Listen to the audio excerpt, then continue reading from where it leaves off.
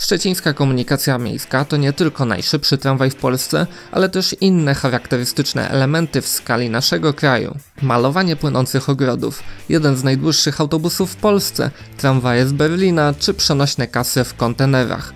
Czym jeszcze nas zaskoczyć może tutejsza komunikacja? O tym porozmawiamy w tym odcinku. Zapraszam Was do oglądania.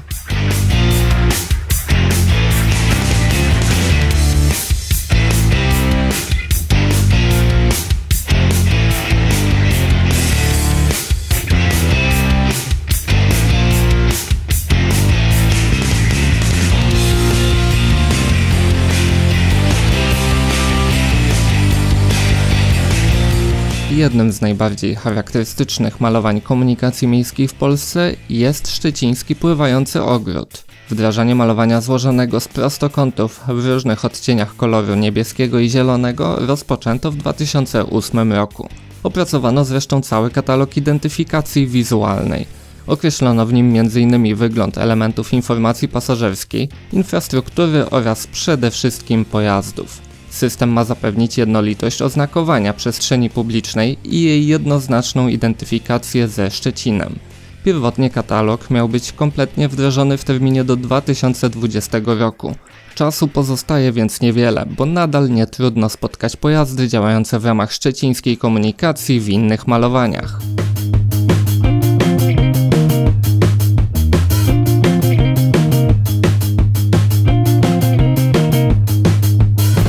Z innym malowaniem wiąże się podsystem komunikacji miejskiej działający na terenie ponad 30-tysięcznych Polic i zapewniający też dojazd do Szczecina. Komunikację obsługuje dedykowana szczecińsko-policka spółka, w skrócie nazwana SPPK. Łącznie w tej podsieci działa tu 9 linii autobusowych dziennych i 2 nocne. Do Szczecina dojazd zapewniony jest aż 3 alternatywnymi ciągami. 2 z nich prowadzą do najbliższej pętli tramwajowej, a główny trzon zapewnia transport do centrum miasta. Najczęściej kursująca linia 107 w szczycie porannym kursuje nawet co 5 minut. Police jako jedyna podszczecińska gmina obsługiwana jest też przez pospieszną linię F. Integracja jest tu na tyle głęboka, że linie działają w jednej taryfie biletowej bez żadnych stref. Dotyczy to zresztą pozostałych podmiejskich kierunków ze Szczecina, a taryfa bazuje na biletach czasowych.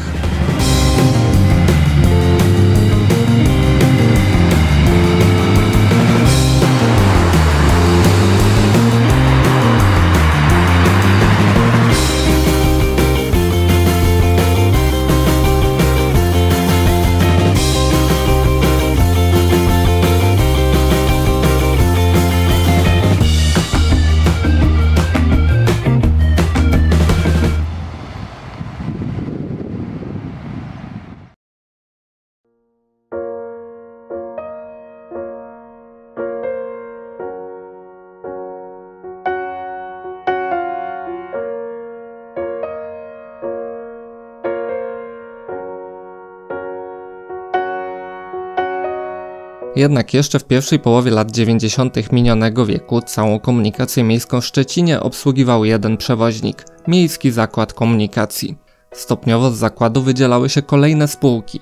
Pierwsze powstało wyżej wspomniane SPPK, a kolejne powstały 2 szczecińskie przedsiębiorstwa autobusowe – Klonowica i Dąbie, w skrócie SPAK i SPAD.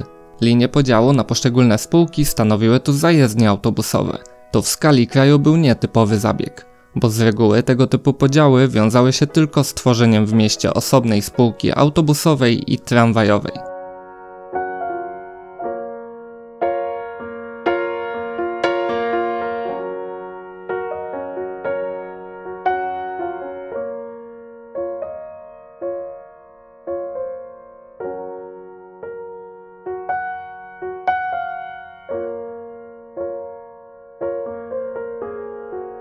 W taborze SPAD-u kursuje jeden z najdłuższych autobusów w Polsce. Ten przegubowy Solaris Urbino ma 18 metrów i 75 cm.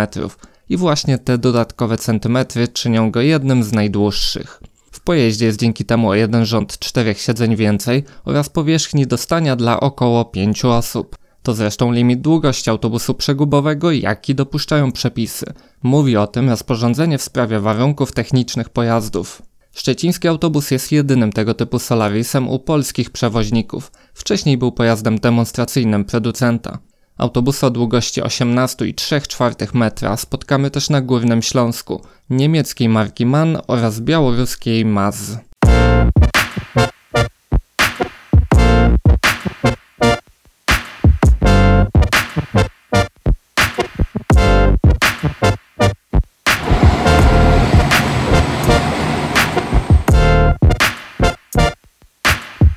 Jest jeszcze jeden przewoźnik obsługujący tutejszą komunikację autobusową, mianowicie PKS Szczecin.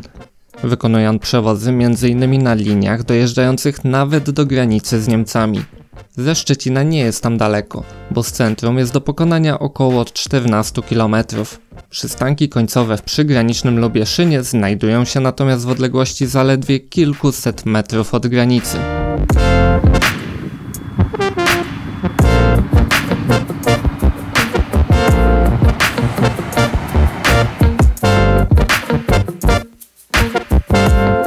Jeśli mowa o taborze, to trzeba jeszcze wspomnieć o pierwszych szczecińskich następcach przegubowych i karosów 280. Były to skandynawskie Volva B10MA. Konstrukcja tego autobusu nadal była wysokopodłogowa, ale pamiętajmy, że zakupy miały miejsce w latach 90. minionego wieku. Wtedy najważniejsza była wymiana przestarzałego taboru, a jedynym parametrem w zamówieniach cena. Poza Szczecinem w Polsce na pojazdy tego typu zdecydowały się m.in. Wrocław i Bydgoszcz. Obecnie jednak w liniowych kursach ostatnie sztuki tego typu autobusów spotkamy już tylko w Szczecinie.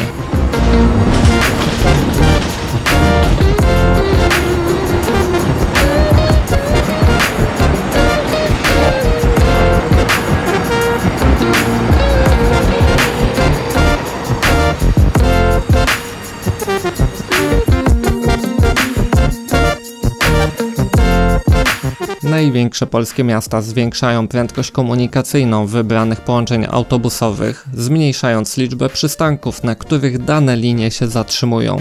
Tak działają linie przyspieszone lub pospieszne, m.in. w Warszawie, Krakowie, Wrocławiu czy też w Szczecinie. Szczecińskie linie mają literowe oznaczenia i jest ich aż 7. Większość z nich łączy centrum miasta z poszczególnymi osiedlami prawobrzeża. Mimo tego, że bilety jednorazowe na te linie są dwukrotnie droższe od biletów na linie zwykłe, to cieszą się one dużym zainteresowaniem pasażerów. Znaczną część brygad tych linii stanowią zresztą pojazdy przegubowe.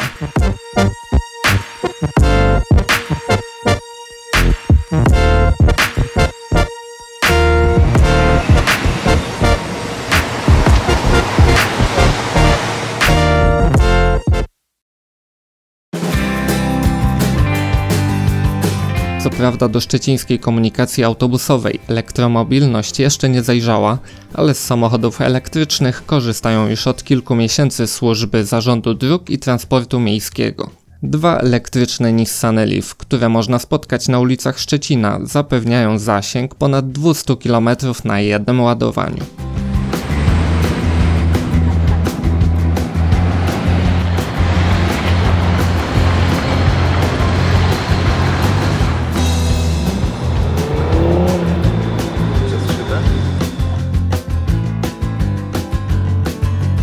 Szczecin jako jedyny w Polsce eksploatuje używane tramwaje kupione z Berlina. Czechosłowackich Tatr jest naprawdę dużo, bo stanowią ponad połowę taboru liczącego około 220 wagonów. Tramwaje te kupiono w 2 odmianach, 14,5-metrowego wagonu oraz 18-metrowego i 2-członowego przegubowca. Oba rodzaje tramwajów mogą być sprzęgane w składy. Wagony te nie są już pierwszej młodości. Najstarszy ma 34 lata, a najmłodsze 26.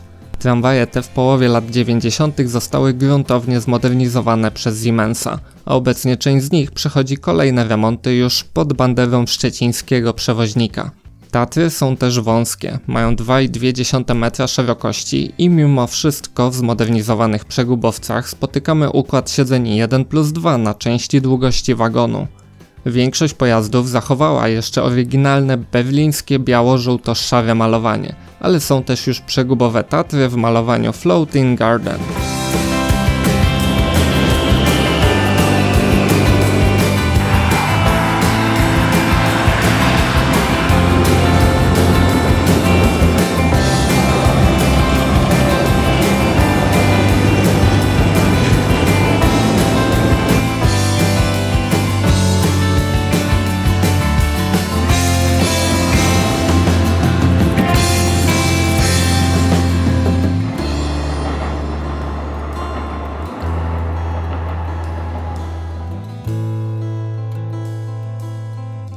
Część nowych tramwajów Szczecin jednak zamawia w częściach i samodzielnie składa prawie jak z klocków Lego. Jest to dość nietypowa praktyka, przewoźnicy z reguły kupują gotowe tramwaje. Rzadko kiedy zamawia się komplet nadwozi, podzespołów i innych części, tak żeby samodzielnie zbudować sobie tramwaj. Szczecin już tak montował tramwaje, a kolejne 2 modewysy beta zbuduje w najbliższych miesiącach. Przy tej pracy zatrudnienie ma znaleźć aż 60 pracowników. W spółce pozostanie też doświadczenie w budowie tych wagonów, a wiedza o ich konstrukcji powinna znacznie ułatwić utrzymanie tych tramwajów w sprawności.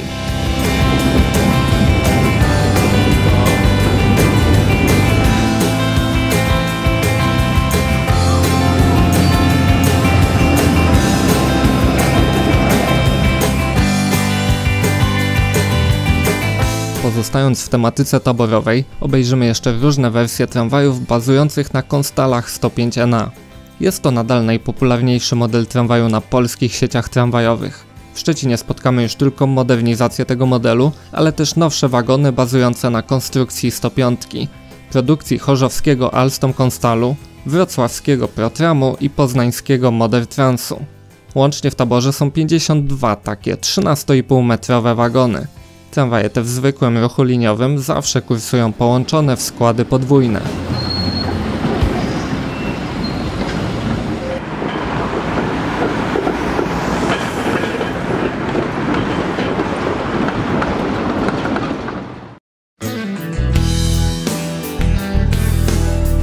Niedaleko dworca głównego trafimy na małą szczecińską Wenecję. Na brzegu Odry Zachodniej znajduje się tu zabudowa poprzemysłowa i była zajezdnia tramwajowa przy ulicy Kolumba, która rozpoczęła swoje działanie ponad 130 lat temu. Nie była to jednak najstarsza ze szczecińskich zajezdni, bo ta mieściła się przy ulicy Piotra Skargi.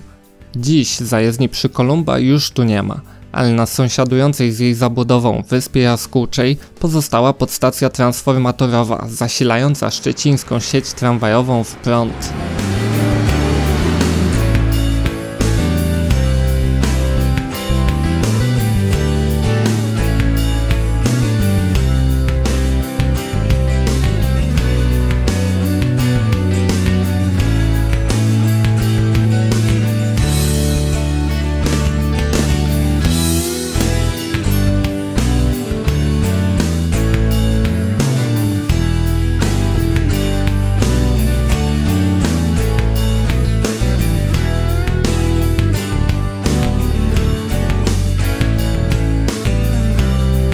Metodą na podniesienie bezpieczeństwa pasażerów wysiadających na tramwajowych przystankach wymagających przejścia przez pas ruchu samochodowego miały być tak zwane maty 3D.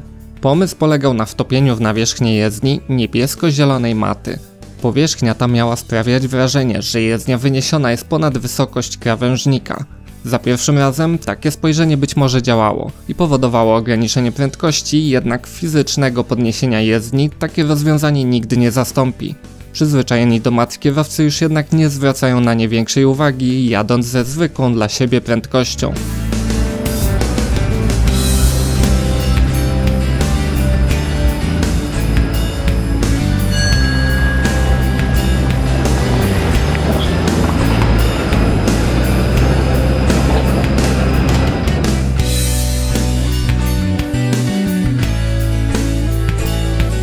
Charakterystyczna dla Szczecina jest naturalnie najszybsza trasa tramwajowa w Polsce. Tramwaje osiągają na niej najwyższą prędkość komunikacyjną w skali kraju, ponad 35 km na godzinę, choć zawdzięczają to przede wszystkim niewielkiej liczbie przystanków i działaniu części z nich w trybie na żądanie. Najnowszy 4-kilometrowy odcinek jest jednak bezkolizyjny i umieszczony w tzw. wannie, czyli wykopie obudowanym. Jeśli jeszcze nie oglądałeś odcinka poświęconego tej trasie, to więcej dowiesz się w podlinkowanym pod tym odcinkiem materiale.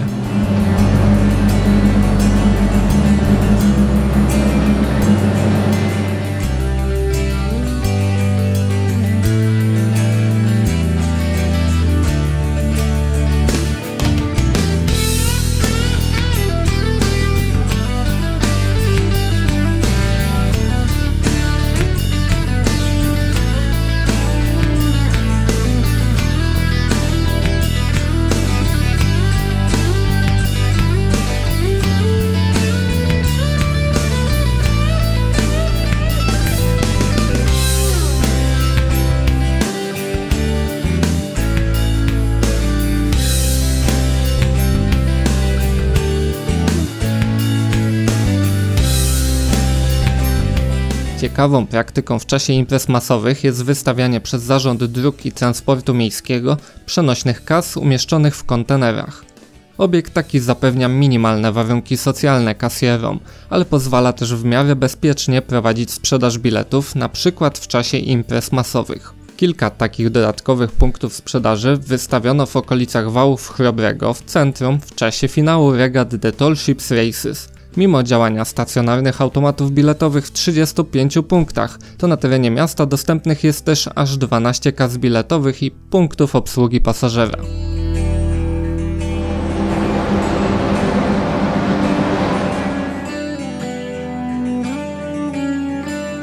Z tematem sprzedaży biletów związane są inteligentne systemy transportowe, wdrażane również w Szczecinie. Wykonawcą tych rozwiązań była tu hiszpańska firma GMV. Dużą częścią systemu jest bilet elektroniczny, jednorazowy oraz okresowy. Do jego obsługi w pojazdach zainstalowano dodatkowe czytniki kart. Bardzo irytujące są niestety automaty mobilne w pojazdach, bo są to różne modele urządzeń. Część z nich przyjmuje płatności tylko monetami, część tylko kartą zbliżeniową, a pasażer nie do końca wie, jakiego urządzenia spodziewać się w pojeździe. Problem jest na tyle zauważalny, że ostatnio wprowadzono na tablicę informacji pasażerskiej dodatkowe piktogramy mówiące o typie biletomatu. Drugi problem, na który sam trafiłem kilkukrotnie w czasie pobytu w Szczecinie, to duża awaryjność tych urządzeń. Szczeciński system to jednak nie tylko sprzedaż biletów, ale również zarządzanie flotą pojazdów i ich podgląd w czasie rzeczywistym na mapie miasta oraz najbliższych czasów odjazdu na przystankowych tablicach. Ciekawą częścią systemu jest też tzw. telebus, czyli transport autobusowy na żądanie działający na terenie górzystego osiedla Podjuchy.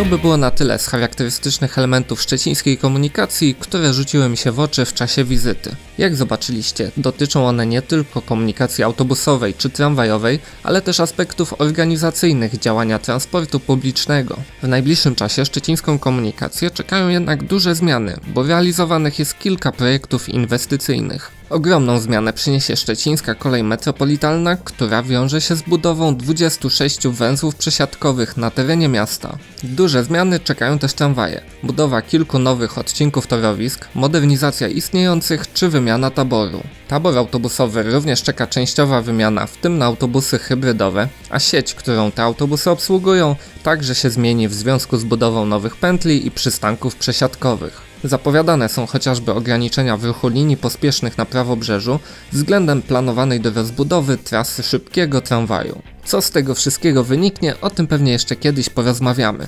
Tymczasem dzięki wielkie za uwagę i do zobaczenia następnym razem. Cześć!